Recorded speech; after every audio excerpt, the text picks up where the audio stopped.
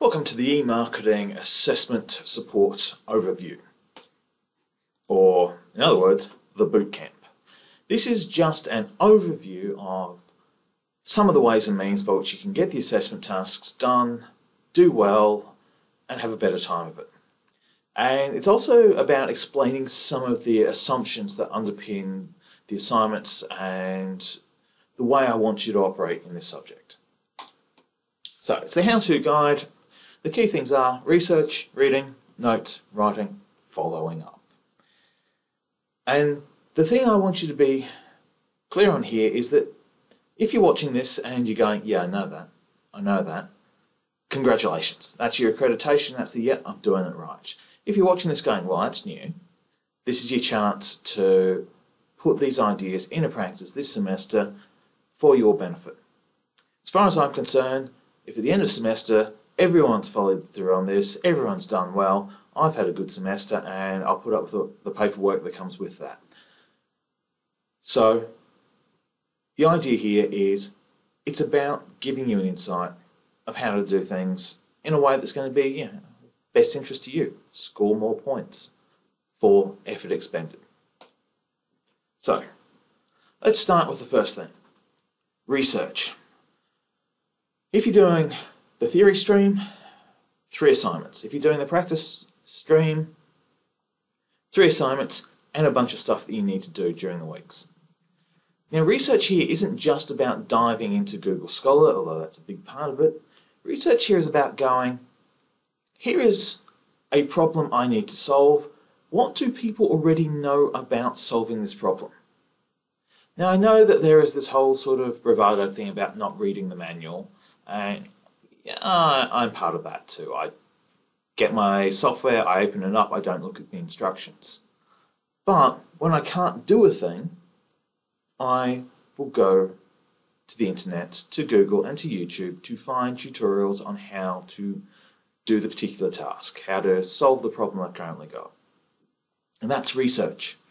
It's a great skill to have because once you've got it and you know how to find an answer, when you're presented with a problem you can't deal with, you know how to go off and get yourself out of the situation you're in. So, key here is what's already known about the topic. A lot of the time, a lot of students tend to feel that they have to demonstrate, they'll reinvent the wheel to show cleverness. That shows poor resource allocation and inefficient behaviours, and that's not what we reward. With your assignment topics, you've got a set of questions. With your assignment activities, and this applies across all of your subjects, when you get an assignment question, the first thing you want to know is, well, what's already been known about this topic? What's already been written about this? So you want to hit up the research front on this. Your theoretical and your literal theoretical underpinning here is that it is easier to adapt an existing idea than it is to create a new one. From innovation adoption theory, a quite new innovation, one that is based on existing ideas, is far easier to use, to understand and apply than one that's a really new innovation that basically was a make it up as we went along. So this is about making it easier. This is about having a better time of it. So to do your research, when you get told, apply theory, go to Google Scholar. Scholar.google.com.au is one of your best assets you've got, but do it on campus. If you try doing this off campus, all you're going to do is get disappointed and annoyed. If you're into getting disappointed and annoyed, fine, do it. But if you want to get your best results here, do your research whilst you're on an ANU or another university IP range, because you'll get access to the files. If we've got the subscription to that journal, you can get that file. Life's a lot easier. So on Scholar, throw in keywords, throw in specific phrases, look at assessments, look at the question, try and find the core of the question, throw that into Scholar, see what comes up. Remember, the lecturer who set this has probably read some of the materials that you're going to find in Scholar, so it was those ideas that influenced them to ask the specific question you're now facing. So we're all building and riffing on existing ideas because that's what's most effective. Do your research, get to read some of the backstory, and it becomes easier. Now, as it happens, ANU Academic Skills has some resources on this, so your link's there. Go check it out, even if you've done it before, see if there's something new, or just give yourself that reminder of, yeah, I know this, I know this, I know this, I'm good at this. So, research is your first step, but your second step is you want to capture the information. When you come across a PDF file, save it. Download it and save it. That is your priority one. If you're still into reading things on pieces of paper, sure, print it after that. But never print first, save second. Always save first, print second. Because it's a lot easier to reprint a PDF than it is to try and at the last minute go, where is that file? I had this thing in paper, what have I done with it? The other thing is your average PDF file is worth about $30 Australian, up to about 75 Australian, depending on where you're buying it from. So with a good research library built up over 3 years here, you can start turning a profit per subject. You want to get yourself a good naming protocol. Absolutely important. You do not want to use the original file name that comes with the PDF, because those are designed for computers, not for humans. Now, I use two different filing protocols. I will either use a topical, where I'll grab a whole bunch of things about a particular area I want to work on a literature review. So I'll grab 30 articles on Instagram, I'll throw them all in one folder, and then I'll rename that entire set of files Instagram. And it will automatically give me Instagrams 1 to 30. That's great, but that doesn't also help if I'm going, so I've got a citation here, Dan and Dan 2007, which file was that? So there's a pro and con to it. On the year, if you've got a citation in your paper and you're going, yep, I need to go back and look this up or confirm this, or I think it was these authors, that makes life easier. You can find them, but it doesn't necessarily tell you what your topic's about. But however you do it, when you're writing your notes, when you're taking your notes, your PDF file name goes on the notes. So when you start, if you're going to take notes in Excel, your first cell is what's the name of the PDF. That way you can find the paper again later. The other thing is that if you're working across multiple assignments and multiple assessment tasks, file the papers you're using for that assignment with that particular assessment. Drive space is cheap and plentiful. Duplicate copies aren't an issue. It's much easier to find a paper of what was the paper I was reading about this for this essay if it's in the same folder as your essay draft. So multiple files are okay, downloading again several times, okay, just get yourself a protocol and stick to it. Now, critical thing, the statement of the blindingly obvious, and it's blindingly obvious because you can't see it. Downloading and printing doesn't count as reading.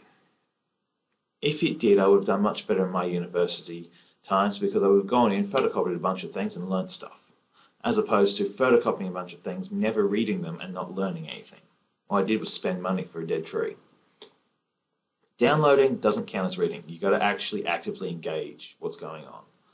So, your first pass. As you're reading, you're grabbing it, going, I think that could be useful. Chuck it in your folder, get your new file names. Go through, sort, prioritize, and work out, okay, which one do I want to read? You've got to be selective. It's a skill that you learn. It's not a skill you start with. It's a skill that's a graduate attribute. So by the time you leave, you should at least be capable of doing this. On the way through, it's practice and training. So go through your files, work out the ones that look most interesting for the assignment topic. As you're reading through the file, have your assignment question to hand, have it nearby, so you can just look at it and go, right, does this paper help me solve that problem? Does it help me address that? I find for my time, a quick skim of the abstract, a quick check of the conclusion, and then back to the literature review usually lets me know if the paper is worth going through in fine-tooth comb. Does it help advance my argument? Does it look like there's an idea in here I can use? If there is, I'll make a note of it, but I'm coming back to that paper, and then I'm going to go through it in depth for notes. But you want to give it a quick skim to start with, then come back.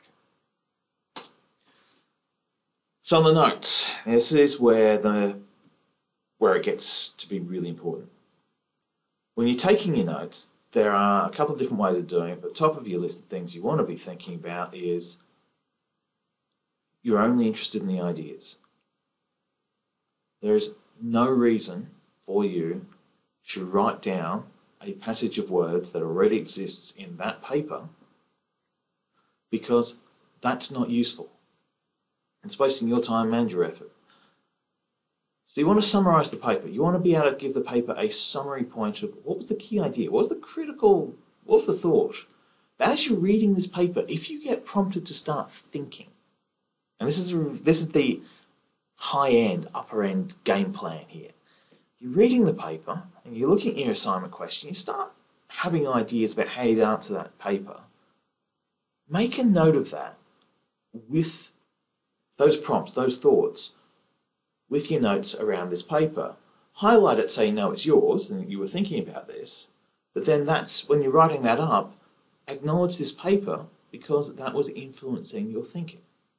This is how you pick up your HDs, is knowing what was the influences, what was giving you this drive to think about the question in this way. Now, with note-taking, there are some choices to make. Basically, the more active you are in the reading of it, the more likely you are to remember it.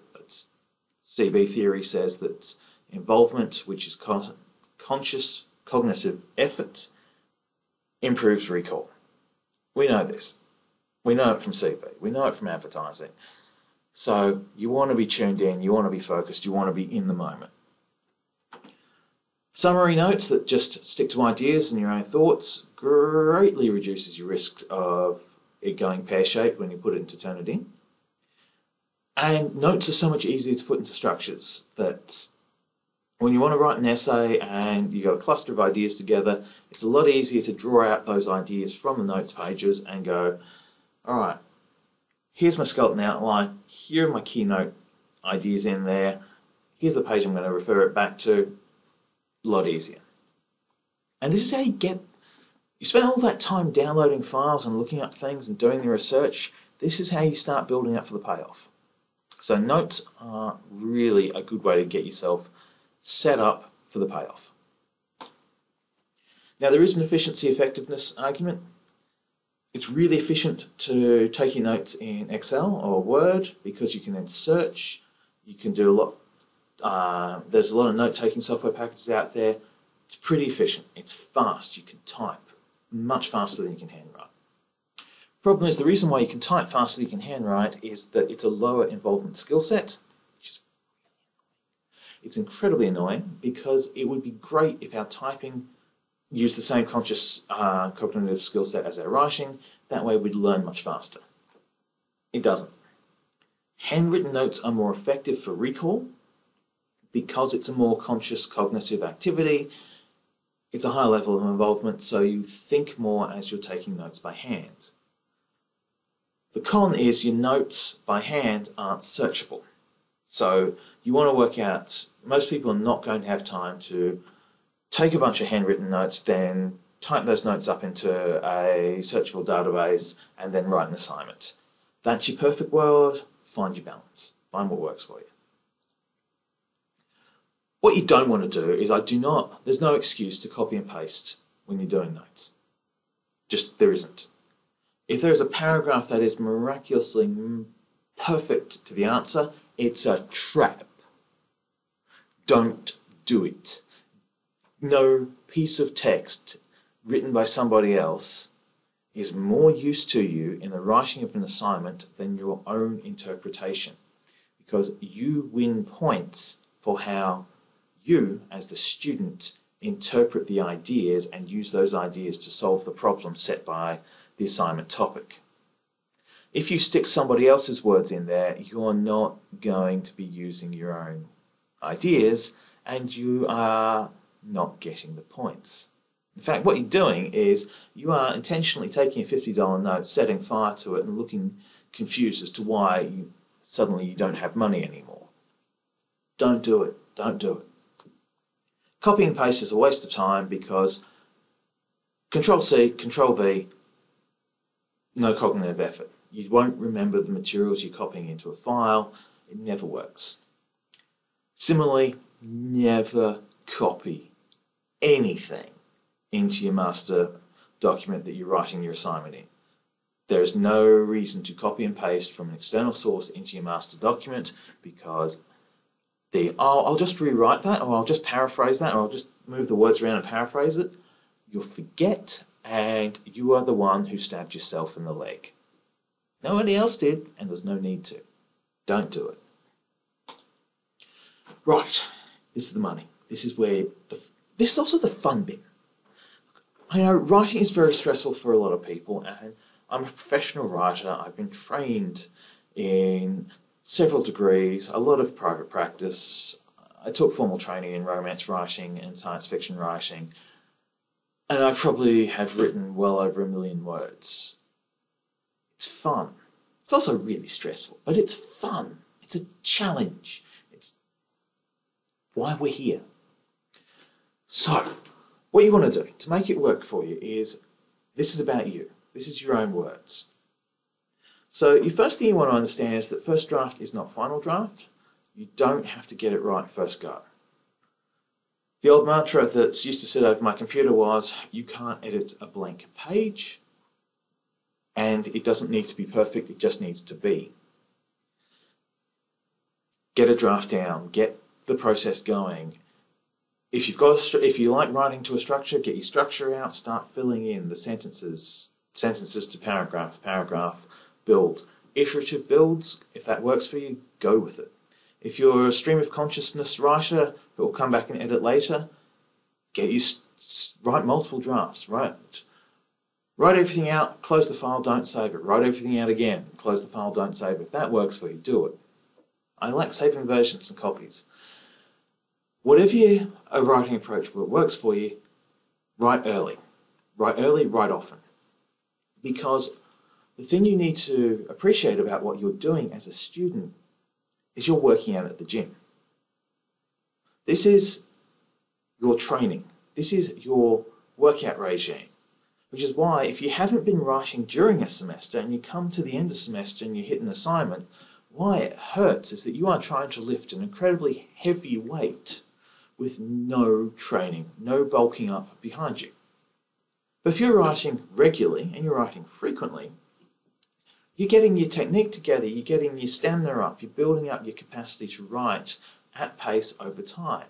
So it's a really good ongoing routine skill set to get into. Write often, write multiple drafts, be willing to throw a draft away and start again, because that's what your training is. And this is why we ask you to start early, is so you can do this. So you've got time to get the practice, and also because writing's a hell of a lot of fun. The number of people who have come to me at the end of an assignment going, I know I wrote it in the last 4 hours, but it was great. I felt so annoyed I didn't have a chance to do more, work with it more. So it should be fun for you because you got it, but it's also going to be a challenge. So knowing it's a challenge, you've got to come at it with the right mindset, and you also got to remember, it's a skill that requires training. You wouldn't go into the gym and try and deadlift a weight well outside your lifting capacity first go, but if you took yourself 6 weeks worth of training, bulking up and building up, you could go deal with a much heavier weight than you did at the start. So it's all about training. What you want to do with the writing. Essays are arbitrary things that only exist for a single purpose, and that is to ensure we can say you are a certain level of good.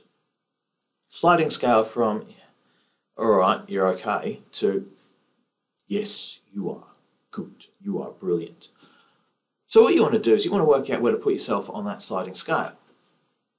Showing understanding is the key. You want to be able to say, here's the question, here's my interpretation, here's my answer. And to do that, what we're looking for is we're looking for demonstrable skill sets. Application of knowledge. This is why direct quotes suck. They take your application of knowledge away from you. It's basically going and ordering it's ordering a drink at the pub, pouring half of it out on the floor and wondering why you didn't get value for money. When you don't, you're not getting the best out of it. So you take your question, and what you want to do with this is you want to respond to the question. You want to use the existing literature because that's the skill we're looking for, is can you take what already exists and bring it together? The word we use is synthesize, but what we're saying here is, can you take what is already out there, interpret it, and use it in a context to answer this question that we've set for you, and acknowledge that this idea came from here, here, and here. We're also looking for technical skills. Can you write? Can you communicate your message? This is a graduate attribute we're looking for. And can you recognize when you're using someone else's gear?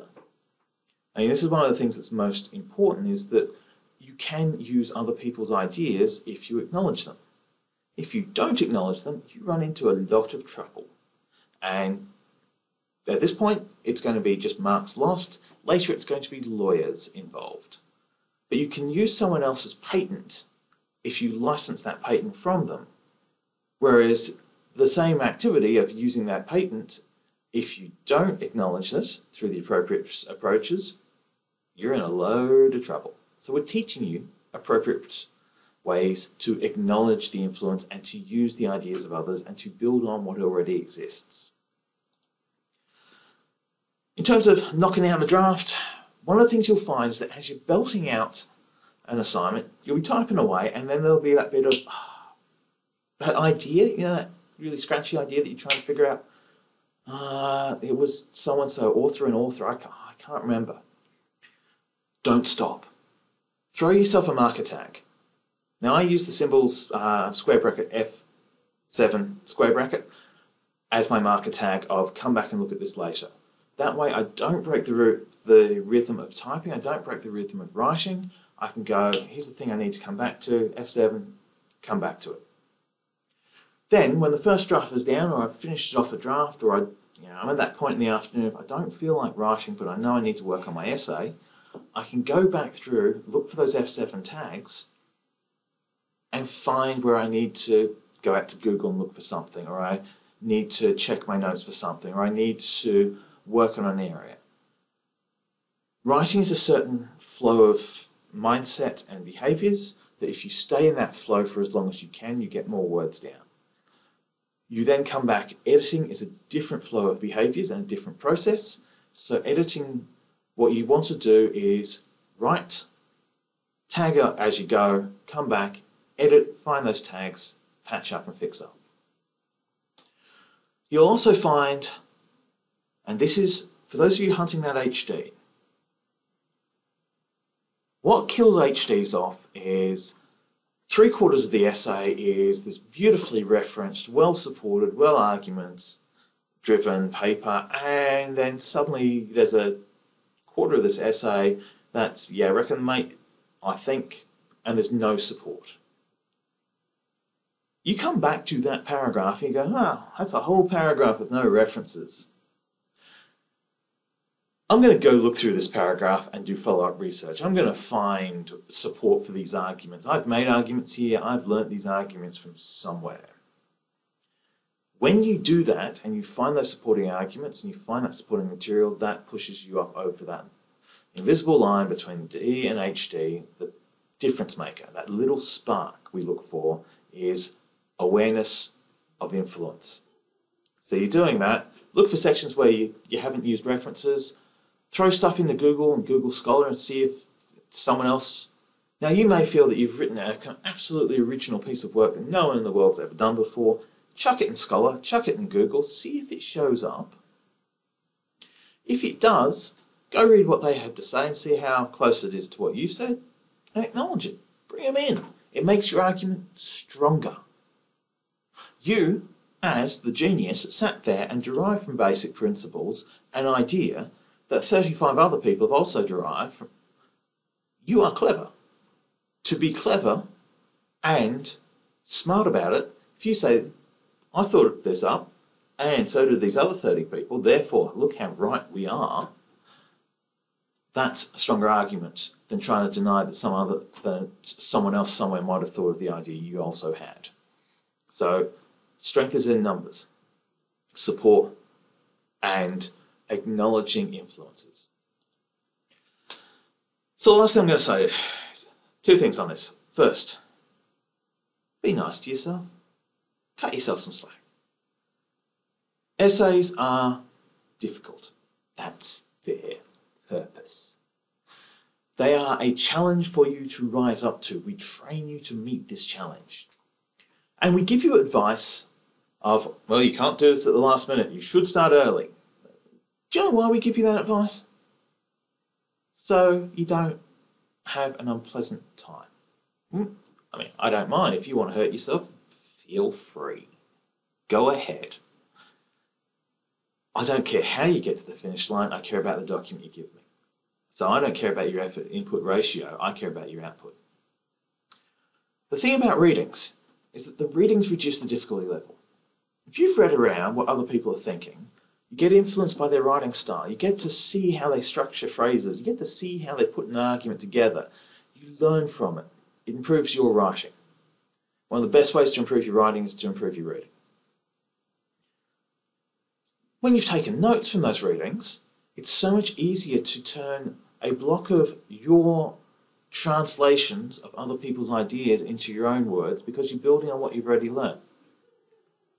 No perfect quote exists, so don't go looking for one. If a perfect quote does exist, people like me, who are lecturers, use those perfect quotes on people like you as students, and we use them for assessment tasks. Because the perfect quote exists, we'll hit you with it first. The other thing is, I hear this quite often, and look, I really appreciate this. I want to say this absolutely genuinely, I appreciate where you're coming from. A lot of students come to me and say, but I had to use a direct quote because the way that they have expressed this idea in these words is better than I could ever. It's like, yeah, it's better now. But if you don't train and you don't practice, you're never going to be as good as that person. There are some writers who will be better than you. That's just the nature of the game. But if you never use your own words, you're not even going to get up to that level. You're not even going to get a run on.